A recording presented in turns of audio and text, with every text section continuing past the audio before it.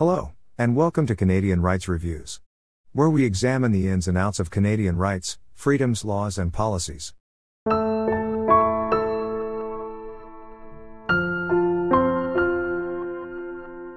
Today's video has me wondering about some of the great mysteries of the world, and, in particular, has reminded me of some famous quotes. Live as if you were to die tomorrow. Learn as if you were to live forever.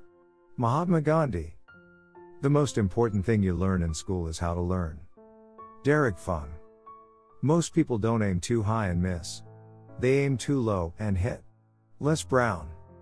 With those thoughtful quotes in mind, today's lesson is this. American laws are not Canadian laws. Say it one time with me. American laws are not Canadian laws. YouTube has many videos of police stops, First Amendment audits, and channels just like this one that take a deeper dive into the legality of such interactions. The problem, for Canadians and people in many other countries, is most of these videos come from our neighbors to the south, in America. In fact, that is how this channel started.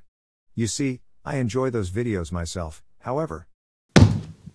American laws are not Canadian laws. While many of our rights and freedoms are very similar, how they have developed through our courts, and been applied as laws, in our collective states, provinces, and territories can vary greatly. If you intend to try and flex your rights, you must know the laws where you are. Thinking you know the law from watching some YouTube videos, in particular, from another country, can be dangerous.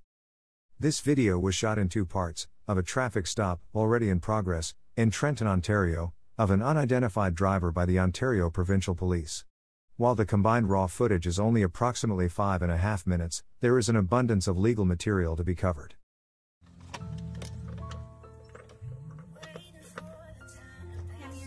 Is your sergeant on its way? On his way? I'm requesting him, please. You can go and make a complaint. No, I'm requesting a sergeant, please, and thank you. What's your badge number and name? Give me your driver's What's your badge numbers and name, ma'am, please? By law, you have to provide that with me too if I'm Right upon request. By law, this or any other officer does not have to provide a name and badge number. Any such policies are set by the department you are dealing with and are not law. For what? For what offense was I doing? What offense was I committing? No, I did not have my cell phone up to my ear. I had my case to my cell phone up to my ear. You pulled me over. I was doing the speed limit. You asked me if I had my phone. Actually, I showed you, and it was just the case. You heard correctly. He was not driving with a cell phone to his ear but rather an empty cell phone case to his ear.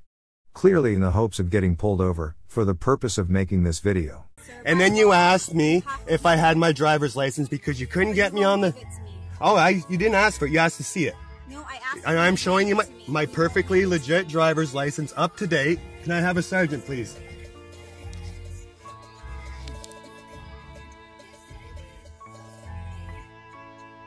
Do you hand me your driver's license, sir? For what reason? What law have I committed? Because Break? under the law, under the Yeah. Highway Traffic Act, If I was committed of breaking a law, you're right, 100%. No, I You- can what- stop you to check your paperwork as well, and I stopped you because you had a cell phone Under up to what your ear. suspicion of crime do you think I committed? You have to have articulate suspicion. You can't just pull me over because you think that I had a cell phone up to my head. I know that. No, you don't. You think that you knew, but you don't. It was the case to my cell phone. Section 320.12 of the Canadian Criminal Code states, "It is recognized and declared that operating a conveyance is a privilege that is subject to certain limits in the interests of public safety that include licensing, the observance of rules, and sobriety." While the individual provinces and territories are free to create their own laws that may vary, all of them are derived from federal statutes. In this case, also deriving from the Canadian Motor Vehicle Safety Act, the province of Ontario mirrors the privilege language in Section 31 of the Ontario Highway Traffic Act. The Canadian Charter of Rights and Freedoms, Section 6, does guarantee our mobility rights. However, they are much different than America's right to travel, which is derived from several different rights. In Canada, the police do not need probable cause to pull you over. Rather, they only need a legitimate reason, which can range from a traffic violation, checking your documentation, safety check of your vehicle, and so on. Section 216 of the Ontario Highway Traffic Act addresses the power of police to stop vehicles. You might note, there is no language with regards to probable cause or reasoning. The police cannot stop you for reasons which are protected under the Charter of Rights and Freedoms, such as race. However, such allegations are hard to prove. In the 1990 Supreme Court case of R.V. La Dossier, the appellant was the subject of a random police stop, to ensure he had a valid driver's license and his papers were in order. The officers did not suspect the appellant of acting unlawfully. It was found the appellant was driving with a suspended license and he was later found guilty of the offense by a justice of the peace. An appeal made its way to the Supreme Court of Canada, on the basis that such random stops are unconstitutional under Section 1, 7, 8, and 9 of the Canadian Charter of Rights and Freedoms. The appeal was dismissed. When providing reasoning for its decision, the court provided, "The random stop is rationally connected and carefully designed to achieve safety on the highways and impairs as little as possible the rights of the driver. It does not so severely trench on individual rights that the legislative objective is outweighed by the abridgment of the individual's rights. Indeed, stopping vehicles is the only way of checking a driver's license and insurance, the mechanical fitness of a vehicle, and the sobriety of the driver." They also stated, "The random routine check does not so severely trench upon the right so as to outweigh the legislative objective. Mechanisms are already in place to prevent abuse by law enforcement officers. Officers can stop persons only for legal reasons. In this case, reasons related to driving a car such as checking the driver's license and insurance, the sobriety of the driver, and the mechanical fitness of the vehicle. Once stopped, the only questions that may justifiably be asked are those related to driving offenses. Any further, more intrusive procedures, could only be undertaken based upon reasonable and probable grounds. Where a stop is found to be unlawful, the evidence from the stop could well be excluded under Section 24.2 of the Charter." Thank you. That's great.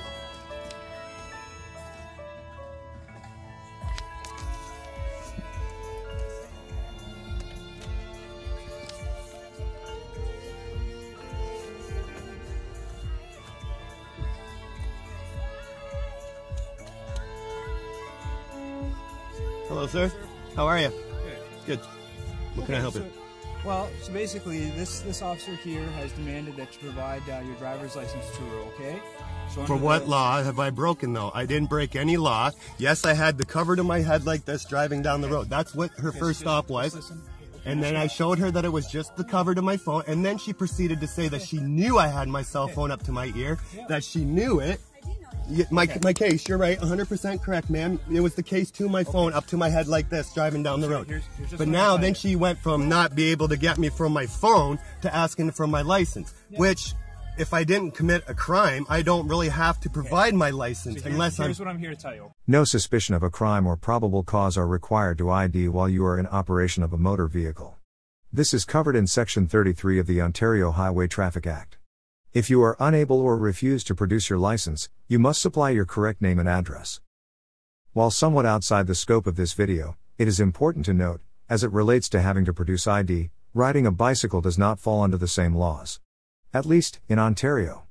Passengers, Canada-wide, are also not included in the requirement to ID and an officer can only request it.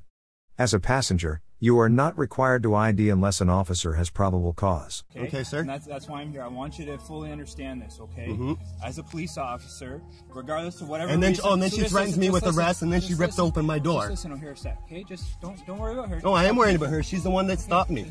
Just listen. I am listening, sir. Right, but then again, I want you to fully understand, okay? Are you? Can I have your badge and name and number? Yes, absolutely. What's your name and badge number, officer? Okay. And yours, So listen, and hers, right, and sir, everybody else sir, that's here. Okay. It's an arrestable offense. For what? To not identify yourself. If when I was the police officer has demanded that you identify yourself. Okay? If I am suspected of a crime. You're driving. You're operating a motor vehicle. Context is important. This police officer has just stated that it is an arrestable offense to not identify if a police officer has demanded you to do so. Outside the operation of a motor vehicle, this is not the case. However, this statement is being made where it does apply, and the officer is quick to add the qualifier of, "No, you're driving." Did I break any laws? So listen. Okay, what about all them other people that are speeding up and down the road? Okay, so I'm gonna tell you one more time. Okay. You want to see my license? It's right here. You can see it. It's legit. Everything is legit on it. Okay, that's okay, fine. there. You're gonna have to let me write down everything on there then. Okay, it's right there. It's in my possession.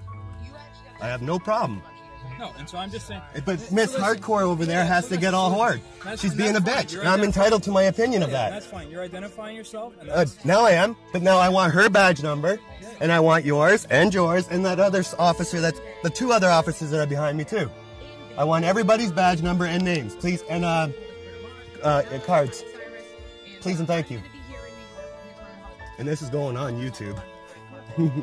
Especially you. Smile. Smile. Busted your bubble, didn't I?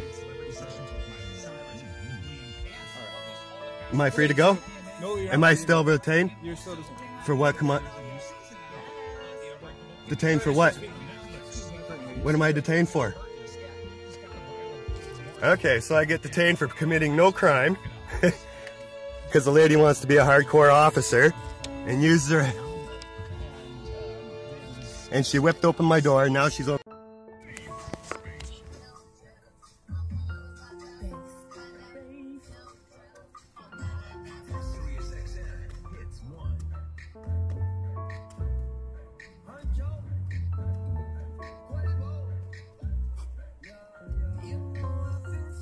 I think she's a bitch. Power struggling bitch. And I'm entitled to that freedom of speech. Sure. I just want you to understand. No, I just want you to understand what she is doing right now is totally legal. I don't have to listen to you, sir. Thanks. I just want you to understand that for the next time, okay, you have to identify yourself. No, I don't. Unless I'm convicted of a crime. That's fine. You almost I've got already... arrested today, though. For what? For not... Identified yourself. I did it. Oh, no, she asked for my ID to see it.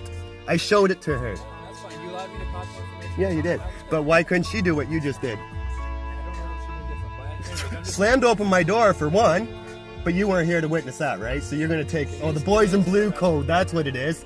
It's the code, I know. Yeah, because you guys don't actually know that I kind of know my rights. Kinda, not totally, but kinda. As our unidentified driver has so eloquently stated in the video, he is entitled to his opinion.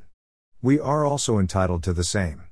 The driver here has so persuasively lowered the bar in his attempt at highway vigilante police stop justice while touting misinformation, he gets an unequivocal fail. For their patience and professionalism during this stop, the OPP not only gets a pass but gets a stamp of approved. While there is no shortage of questionable interactions involving police, this is not one of them. I commend the officers for not taking the bait and not letting their actions be dictated by the antics of this driver. We will update you further if we learn of any meaningful developments in this case. Thank you for watching, and we hope to see you again soon.